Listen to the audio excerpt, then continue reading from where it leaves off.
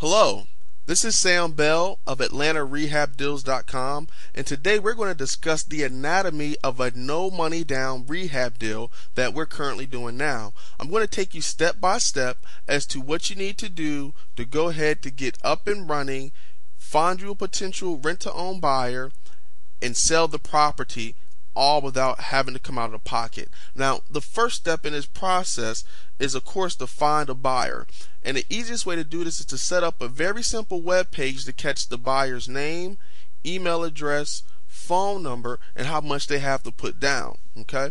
So this is a very crucial part because we want to market to people that we know have funds to put down, because those are the funds that we're going to use to purchase the property and to get it under contract. Okay?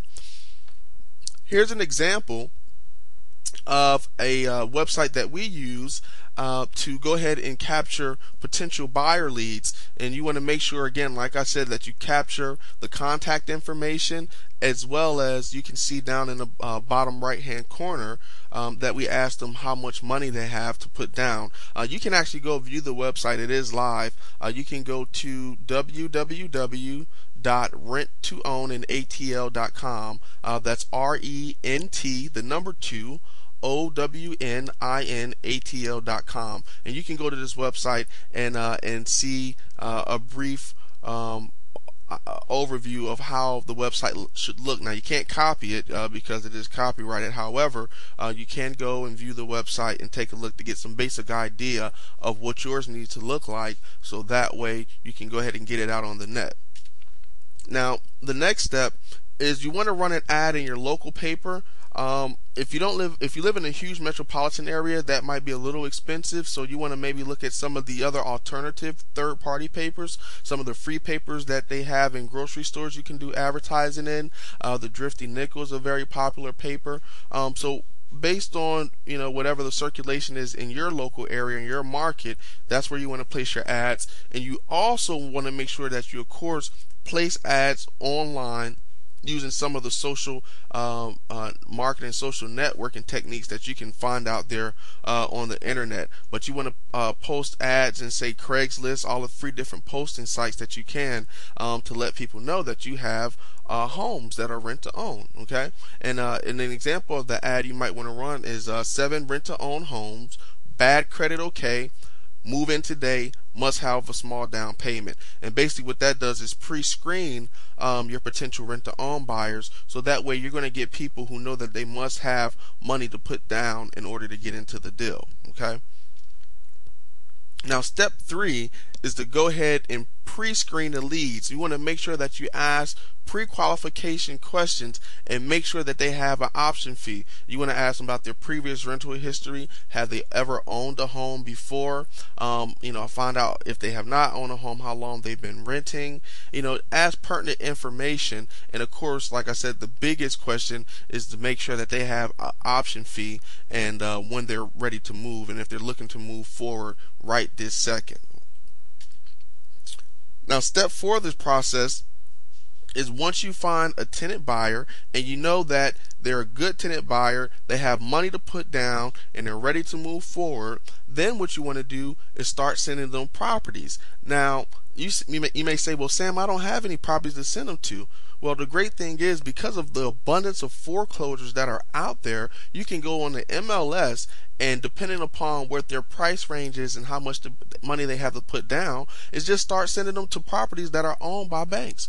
REO properties are great properties to do these type of deals with, as well as wholesalers. You have a lot of wholesalers out there as well in your local area that are willing to do owner financing, or sometimes some of the wholesalers are the bank or the hard money lender as well. And this particular deal that we've done, we actually purchased this particular property from a local wholesaler here who just so happens to also be a hard money lender. So that's how we were able to send them a list of properties that we know fit the parameters as far as their payments, what they can afford, and how much they had initially to put down to go ahead and get started. So this is a great way. So even if you don't have any properties, this is a way you can go ahead and get started doing that. Now, Step 5 is once you sent them the properties and they picked one, they said, Sam, I like this property. This is great. We definitely want to move forward. You want to get on the horn with your wholesaler or with the real estate agent if it's an REO property and put in an offer on that property. Okay? Make that offer as soon as you know that that tenant buyer is dead set on getting into that house. And the reason that you want to do that is because you want to make sure that the property is available when no one else gets it.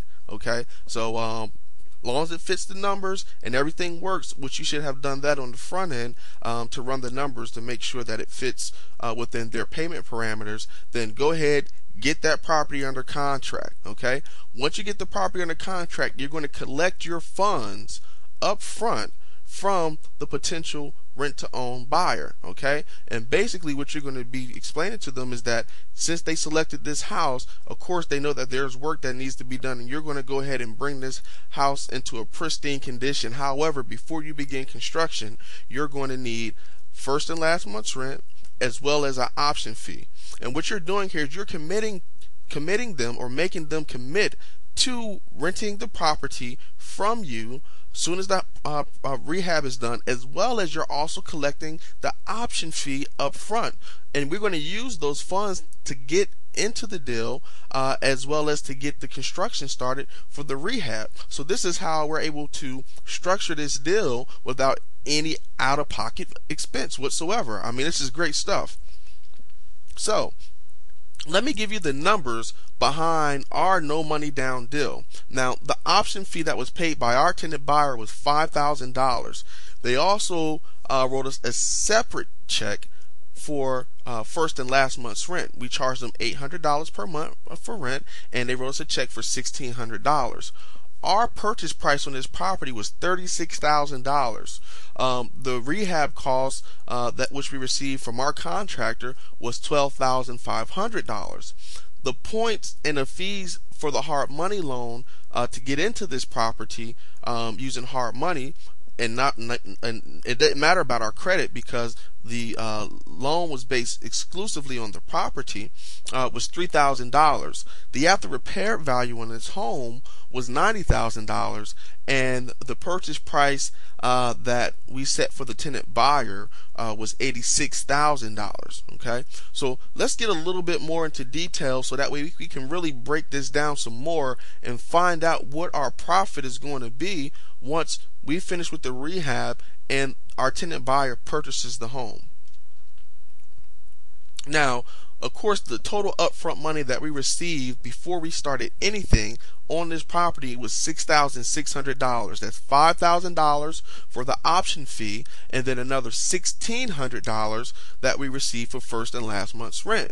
Now, of course, it cost us out of that $6,600 $3,000 for the points and the fees to get the hard money loan, as well as we needed some initial costs to get the contractor started once we purchased the property as well. Okay, and that was the additional $2,000. The total cost of the repairs, we actually got that built into our loan, our hard money loan. So we got $12,500 from our hard money lender, plus the purchase cost of the property, which was $36,000. So you see the repairs are $12,500. We had $3,000 for the points plus the purchase price of $36,000, which gave us a total expense amount of $51,500. Okay, now the purchase price of the tenant buyer was $86,000. Plus they gave us $5,000 up front as an option fee, and that option fee is applied towards the purchase price, so we have to subtract that from the initial $86,000. So we have $86,000 minus $5,000, which gives us a total of $81,000, and we have to subtract our total cost of the purchase price plus the hard money loan as well as the repairs, and that total cost was $51,500. So you subtract $51,500 from $81,000, and our projected profit, not including the rents that we're going to be charging, is $29,500. Again, that was $29,500, all with no money down. we're going to go ahead and go to the next video so that way you can see the actual rehab taking place, and we're going to go ahead and skip over to that now. That's part 2 of our segment. Thanks a lot.